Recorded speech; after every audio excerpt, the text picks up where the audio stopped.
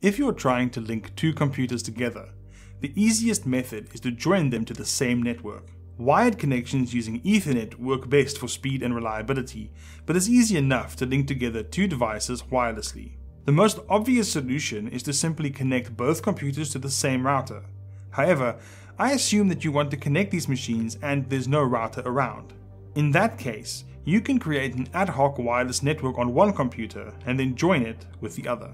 Open a PowerShell terminal window, then type netsh wlan show drivers. This will list information about your available Wi-Fi devices, including whether they support the ability to create a virtual access point.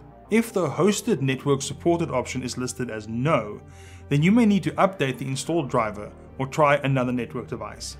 If your device supports it, type netsh wlan set hosted network mode equals allow SSID equals ad-hoc key equals password to create a virtual Wi-Fi network. Just replace SSID and key with your own preferred network name and Wi-Fi network password. Once you've done that, type netsh wlan start hosted network to start the network. Assuming there are no errors, the ad hoc wireless network you've created should be visible to other devices. Connect to it using the network password you specified to complete the connection. If you want to disable the ad hoc network when you're finished, type netsh wlan stop hosted network in the open PowerShell window. Any devices that are currently connected will be disconnected at this point, and the ad hoc network will no longer be visible to other devices. Once an ad hoc network has been established, you can use it to share files across devices or use internet connection sharing to share an existing internet connection. While a Wi-Fi network, permanent or ad hoc, is a great way to connect two computers wirelessly, an alternative is to use Bluetooth to create a connection. While the available range and speeds require both devices to be nearby, Bluetooth has been designed with short-term connections in mind. To connect two devices wirelessly using Bluetooth, you'll need to make sure that both devices have Bluetooth connectivity.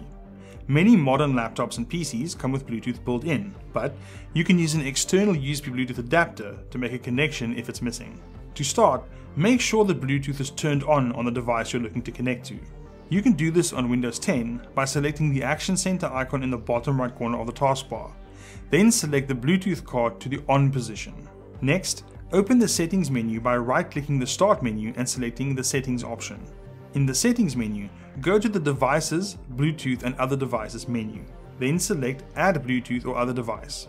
In the Add a Device window, select the Bluetooth option. A list of nearby Bluetooth devices will appear in the next menu. Select the other computer you wish to connect to establish a connection. Remember, that computer's Bluetooth has to be on as well and it has to be available. You may need to authenticate by typing in a PIN code that will be displayed on both screens.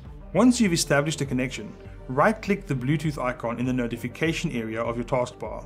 From the menu, select the Send a File or Receive a File option to send or receive files, or choose Join a Personal Area Network to join or create a shared network. This allows you to share an internet connection with other devices as well.